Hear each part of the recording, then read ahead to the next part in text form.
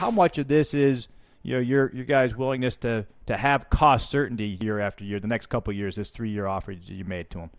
Well, look, first of all, I think there's a presumption among the fans, which is not necessarily true, that if you go to arbitration, there's some animosity or that it's contentious.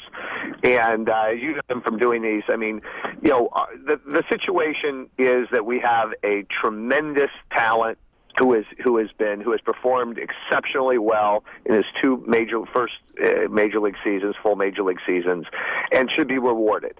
And it's just and the other thing, good news for Giants fans, is that as a Super 2, Tim Lincecum is going to be with the Giants for 4 years at least, and hopefully a lot longer. So, what we want to do is we want to make sure, cost certainty is one thing. We also want to make sure that whatever the number is, in year one, it's a number that is sustainable as he takes us through hopefully additional Cy Young years. So it's a back and forth. And look, there are lots of possible outcomes. The case could be settled. The case could go to a hearing. And either way, if it goes to a hearing, Brian Sabian reminds us, that there have been people that have gone to hearings that have stayed with their teams for 10, 15 years. Ryan Howard went to a hearing a couple years ago, and two things happened after he went to the hearing. The Phillies won the World Series, and he signed a long-term deal. When you're dealing with a player in terms of the years that he is not eligible for free agency, we're talking about these arbitration years. What is the incentive for any team to sign these guys to these multi-year deals? Because are you trying to romance them? Are you trying to convince them that wearing that jersey is important for their whole career? What's the mindset behind any player?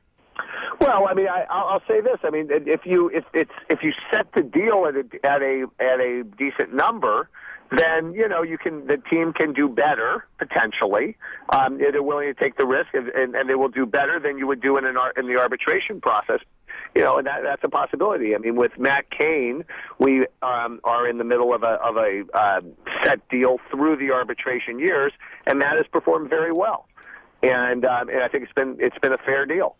With Tim, it's not so much. I mean, I don't think this notion of harmony and the notion that if you don't offer a player a 3-year deal, then he's going to he's going to clench his teeth every time he thinks about the Giants for the next 4 years.